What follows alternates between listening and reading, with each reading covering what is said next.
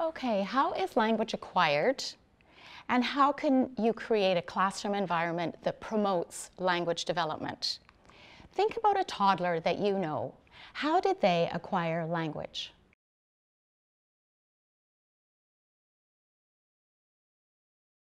Through your discussion, you probably came up with some of these points. The toddler received lots of input. The caregivers talked a lot to the child, and they heard a lot of the language. Through your discussion, you probably came up with some of these points. The toddler received lots of input. The caregivers talked a lot to the child, and they heard a lot of the language being taught.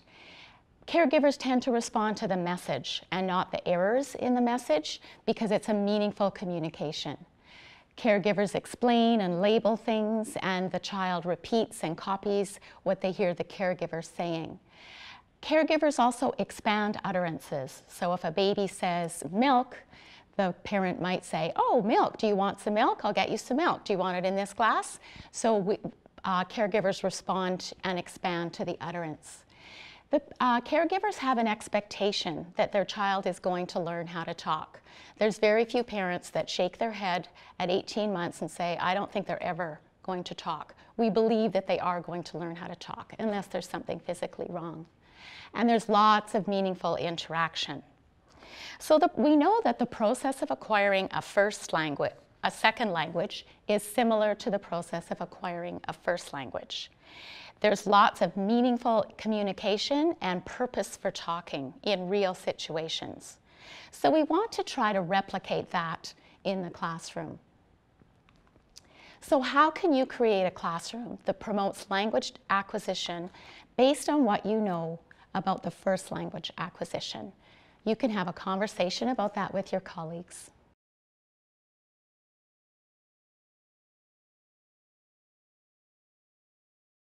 So some of the things you may have come up with is that you want to create a safe place where students are able to take risks. They want to feel that they can talk and that it's okay if they make errors. We have high expectations that students will acquire the language, just as parents do for their children. The student has a desire to communicate in meaningful ways. And the students are exposed to proficient speakers of English in many different contexts. In other words, students need to be given lots of opportunities for language input, as well as opportunities to use the language, which we call output.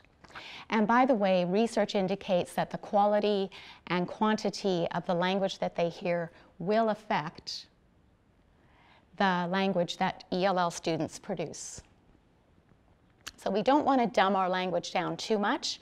We want to increase that language acquisition by using rich language. I'm going to talk for a minute now about input and output. The notion of receiving lots of input was put forth by Krashen many years ago, but we still use part of his theory, and it is termed comprehensible input.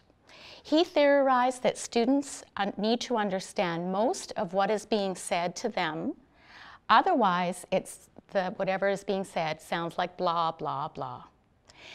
And the language that they hear must be appropriate for their language proficiency.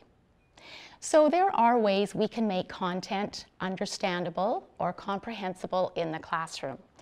And Elizabeth Coelho has an excellent chapter on this in her book, Adding English, which I'll just show you.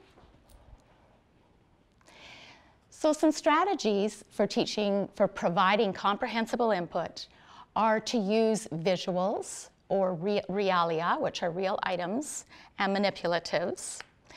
The use of nonverbal skills, just like we do with social language, we want to support what we say with facial expressions and gestures and tone of voice. Modify your speech. Slowing down your speech is very effective for English language learners.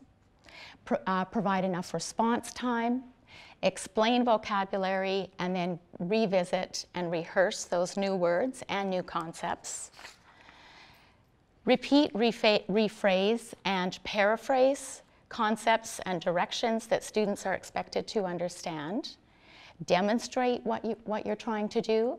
Provide a peer tutor so that there's a student in the classroom that can explain what's happening. Often the peers can teach what is happening much better in some cases than the teacher.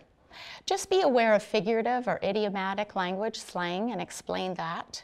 Focus on meaning making, just as we do when children are learning their first language, and provide alternative resources and simplified resources. Awareness of the level of proficiency that your students are at and comprehensible input can also contribute to language acquisition by making the language 1 degree more complex than what they're able to understand. We call that comprehensible input +1. Coelho suggests that we can encourage language acquisition by teaching just beyond their level of proficiency, by expanding on the language that children produce, providing prompts, involving students in chants and songs, encourage students to chime in when reading a pattern story, and organize structured group activities. So cooperative learning activities are really helpful for ELLs to acquire that language. So if you notice, a lot of these points also involve output of language, not just input. So for a long time, researchers held the belief that comprehensible input was a necessary and sufficient condition for second language acquisition. Now, however, we know that students need language output as well. No one can develop a language proficiency simply by listening to people talk. It's like any skill that we're acquiring, we need practice. We can't learn how to play the piano by watching someone play the piano. So we want to provide lots of opportunities for interaction. I'd like you to try an activity with a colleague. You'll see a structure, visual on the screen. Try to describe what you see without using the letters C or T.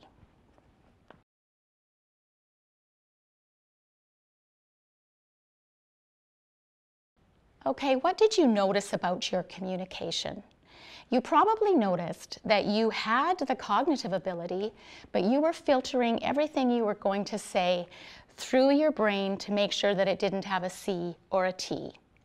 That's similar to what our ELLs go through. They have the cognitive ability, but they don't have the words to express themselves. They need to think about what it is they want to say, and they need to think about the order of the words so that they can express their idea or concept.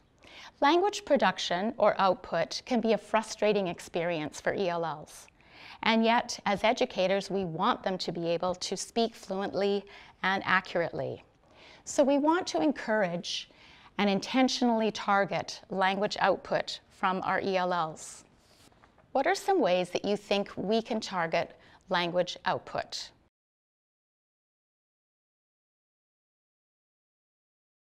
So some of the things that you may have come up with is that we want to invite discussion and have cooperative learning activities. We want to ask open-ended questions so that students have to give more of a response than a simple one-word response. Have students repeat or rephrase the question that's being discussed.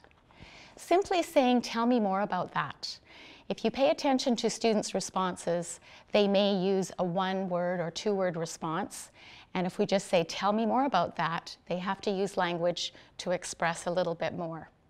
Wait time. Students need that time to create those words, think of those words in English. And encourage students to ask their own questions. And culturally, this might not be something they're aware of, so you might have to model what that looks like. Again, letting students be risk takers. Give students opportunities to write. Writing is another form of output, and some students at higher levels of proficiency in their first language might be able to write something down before they feel comfortable saying it out loud verbally, either writing it in English or their first language. We want to capitalize on the strength of the first language. And that there's lots of ways to produce language through reading. There can be choral reading, readers' theater, shared reading, role plays, and discussion about a book with their peers. We also want to provide language models for our ELLs so that they know how to disagree politely, contribute their opinion, interrupt a conversation politely. And so providing those language models for actually all of our students is beneficial so that they know how to conduct themselves in a group situation. By focusing on meaningful language use, we're helping to build communicative competence as outlined in the benchmarks.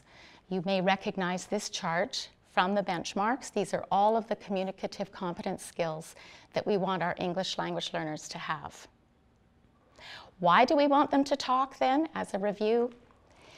It develops not only speaking skills, but listening skills for our ELLs. It gives students an idea of the construction of the English language. It helps students to connect with their peers. When they have the opportunity to talk, they're a part of what's going on in the classroom, and it develops self-confidence. So we know that classrooms that are language rich are an ideal environment for that language acquisition. What does language rich mean to you?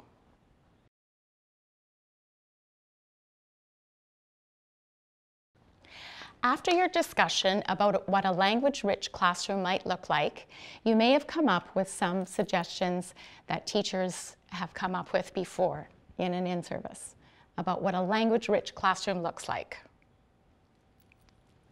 So to summarize, ELLs need many opportunities to interact with proficient speakers of English, but they also need many opportunities to use and practice English. Thank you.